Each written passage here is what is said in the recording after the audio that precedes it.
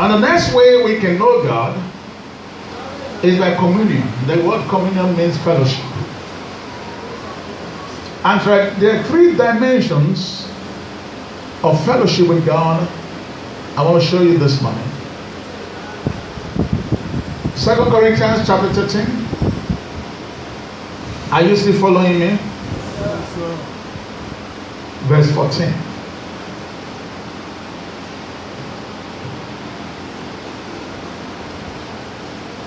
Now everybody read with me. 1, 2, go.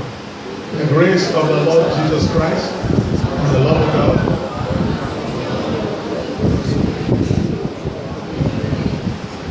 No, read it again. We read it.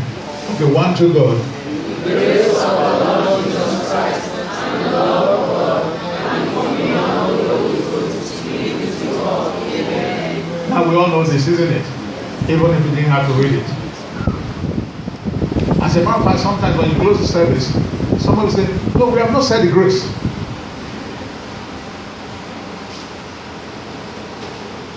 The Bible says, and the communion of the Holy Ghost.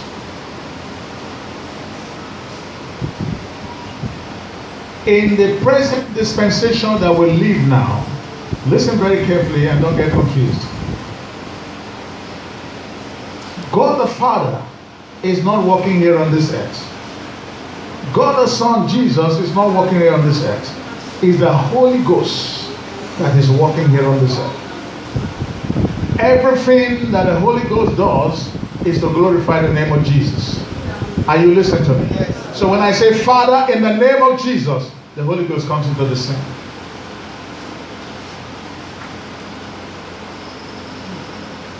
When I say demons, get out in the name of Jesus, the Holy Ghost comes into the scene. So when Jesus left, the disciples were getting sad. He said, no, don't be sad. I'm going to send you another comforter. Are you listening to me? I'm going to send you another comforter. He will be in you. He will be with you. Praise God. And that comforter, he spoke about the Holy Spirit. He said, now I can be with you at a particular point, at a particular time. He said, when the comforter that I'm sending will come, he will be with you everywhere and anywhere. And that is the Holy Spirit. If we need to know God, then we need to have fellowship with the Holy Spirit. Men and women who have done exploits are people who have known the Holy Spirit. And that's what the Bible says, quench not the Holy Spirit. Quench not the Holy Spirit. The Bible says, grieve not the Holy Spirit, because it's the one at work now. I need to have fellowship with the Holy Spirit. I need to say, Holy Spirit, I acknowledge your presence. Holy Spirit, I know you are here. If you ever hear the voice of God, it's the Holy Spirit speaking to you. Praise God. So I need to know Him. And the way I know Him is by communion, by fellowship. The word communion means fellowship. Fellowship. In this church, there are a few people who are close to me. And because we have fellowship, when we're talking, we laugh. They can even tease me. Are you listening? I'm pastor, but we talk, they will tease me. When we joke, we will laugh. How did I ever come to that point with them? Because we had fellowship. Praise God. I can say, see your belly, the big, it won't big past my, I will say, no, your own big past, okay, make me stand. Now, can you come and tell me to stand? Not everybody can tell you that. But the people I'm having fellowship can stand with me and say, okay, maybe we compare our belly now. Can you see how it is? So when you begin to have fellowship with the Holy Spirit, there is nothing you can tell Him. You say, Spirit of the living God, come with me, I'm going to the toilet. Now we continue talking in the toilet. He's a friend. Why? Because you have fellowship. Is somebody understand what I'm saying? Yes, sir. There is nothing you cannot talk to him because he becomes your friend. He's your friend. He's your friend.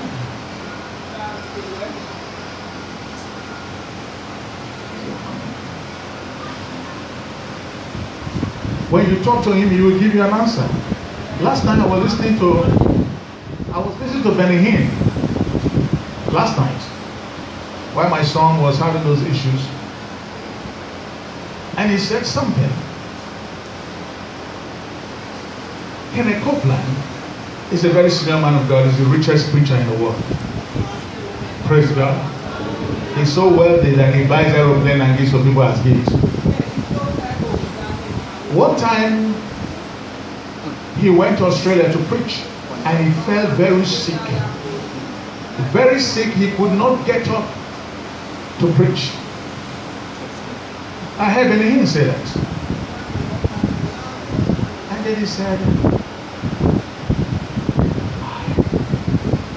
he was addressing the Holy Spirit. Why is my condition like this? He said, you touched Benny. He spoke against Benny Hinn, but what he didn't know, he spoke against the anointing. He didn't say anointing, I'm speaking against you. It was Benny Hinn. He said, you touched Benny. The Bible said, touch not my anointed, nor do my prophet anyhow. As deep as he is in the kingdom of God. He went to Benny. He said, God said, if you don't forgive me, he will not forgive you. I touched the anointing on you. So Benny felt very humble because he's a man he has great respect for. He said, I forgive you. He said, if we are friends today, it's because of that incident. And Copeland got well. Otherwise, he would have been there blasting in tongues, confessing the word. I'm healed by the stripes of Jesus. Everything is okay with me. Nothing is changing. But because he has communion with the Holy Spirit as he spoke, the Holy Spirit said, you touched Benny. He flew down to him. So then he touched you, forgive me.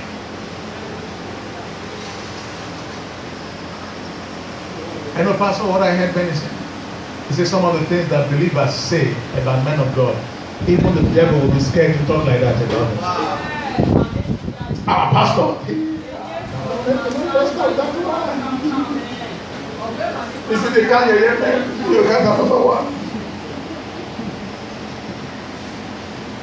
That man of God.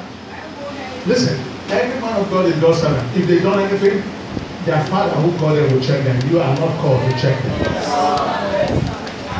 And you listen to me. That is not the ministry. We're not called to judge them. The one that called them will judge them, not you. And if you try to judge them, the anointing and the grace they carry will fight against you. I don't know why I'm saying that this morning, but that's a diversion from my message. The grace and the anointing of God upon them will fight you. They may not know. Benny didn't know that the anointing on him was fighting Copeland.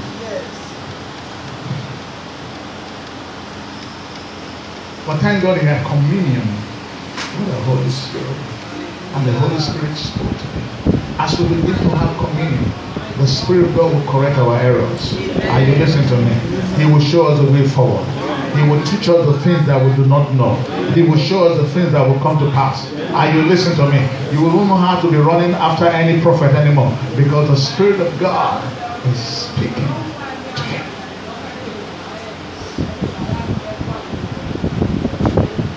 Communion with the Holy Spirit. Number 2, fellowship with the Holy Spirit.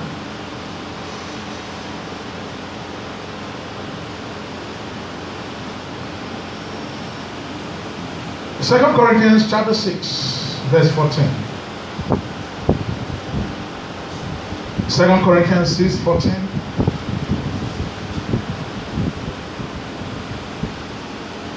Am I saying anything this morning? Only a few people are hearing.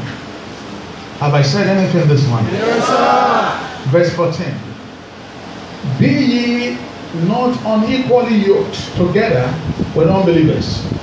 For what fellowship, somebody say fellowship. Fellowship. For what fellowship has righteousness with unrighteousness? And what communion hath light with darkness?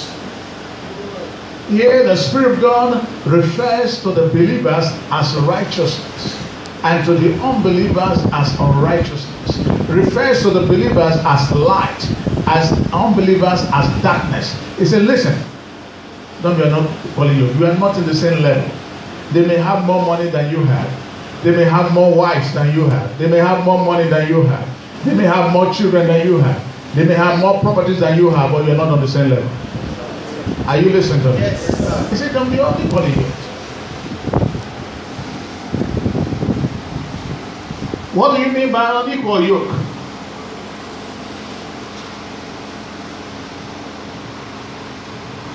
Sorry, I may have to call you up here. Please come up. David, you can come up with him.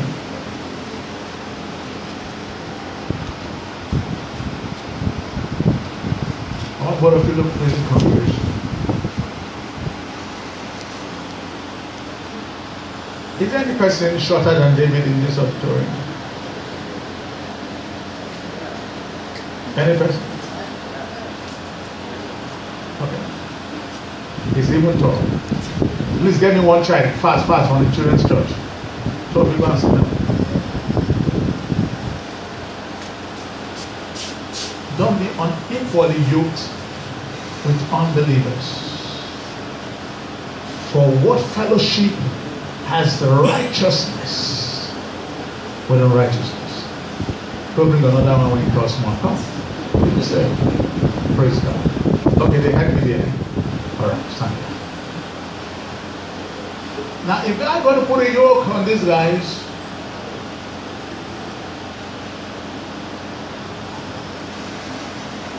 I'm trying to find something that looks like a long stick or a long wool, whatever. Long is there. You can bring your vuvuzela.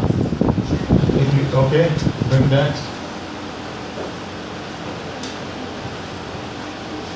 Now, when horses plow a farm, they put a yoke on them. Right? The number, please come. But you're about the same height. Right? Now come and stand.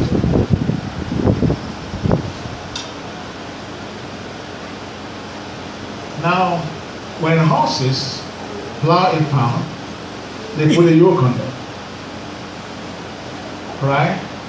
And they draw the yoke to plow the farm. So if I put a yoke on these two people, the job will be very, very easy for them as they draw the yoke. Praise God. All right. So this is a yoke on true righteousness. Right. Now, if I put a yoke on unrighteousness and righteousness, come, please come. See, we're in trouble now. There's no way they can walk well. So the Bible says, don't be yoked with unbelievers, because they will destroy you. If your best friends are unbelievers, then you are in trouble. Praise God. If your best friends are unbelievers, then you are in trouble. If the people you go to give you counsel are unbelievers, then you are in trouble. The trouble may not manifest now. It may manifest after 10 years. Are you listening to me? Because they will tell you your wife is giving you problems. You know why? Because you have only one wife. If then the three, one give you problem, you go sleep for the other one room. You go take jealous, the next day you say, I want to settle with you. Come back to another room. Praise God. Then you will foolishly take one, take the third one. By the time you finish training the children, you send them to Europe. They will build house for their different mothers. They will live in your own house. So at 65, you will go to market and be grinding pepper, make you take home cook. Why? Because we got a counsel from an unbeliever 15 years ago. And truthfully, it was sweet because they wanted you to take care of the children. If you went to the other woman's room, the other woman will come and beg you the next day. Say, no problem. School fees has to be paid. By the time you are done with them, yeah, don't worry. Go and buy a land.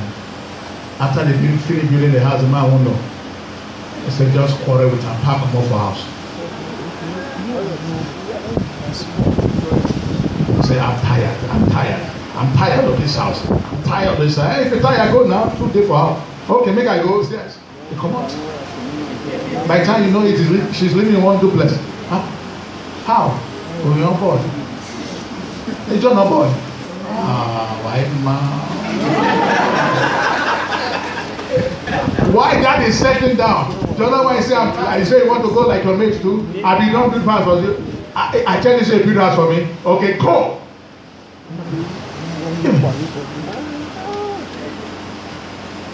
By the time you know they are all settled, they don't even need a man at that stage.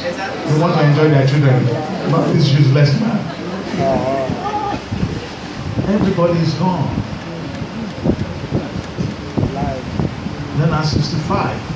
Oh, well, Larry, look at my yeki. Even when how do you say that? Mama said, make it not go. I even when near you, even neighbors too. How long did it take for the consequences to come? 15 years ago. So the Bible wants you. Don't have fellowship. Trade with them. Do business with them. Greet them. Draw them close so that you can draw them to Christ. But don't let them be your best friends. You can go practice. You know why? Should I tell you why? Yes, sir.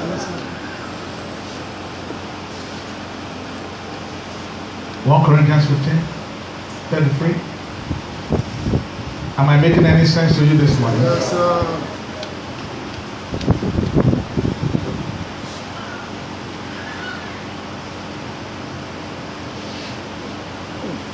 Verse 33.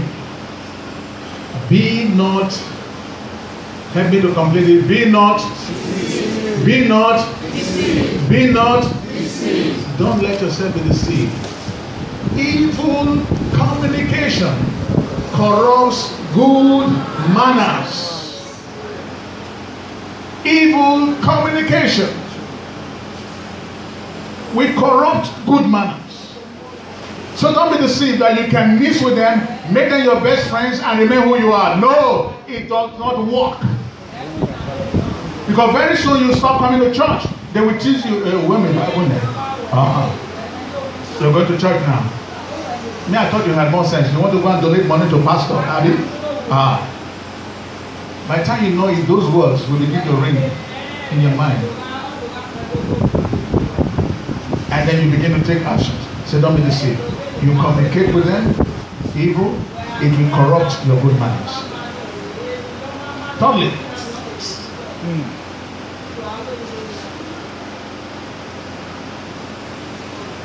1 Corinthians chapter 10, verses 10. I think I'll stop there and I'll continue next Sunday. But on Wednesday, what am I going to speak about on Wednesday?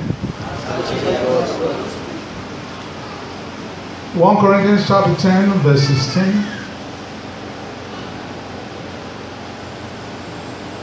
The cup of blessing which we bless, is it not the communion of the blood of Christ? The bread which we break, is it not the communion of the body of Christ? To know our God, we need to have fellowship with His blood and with His body.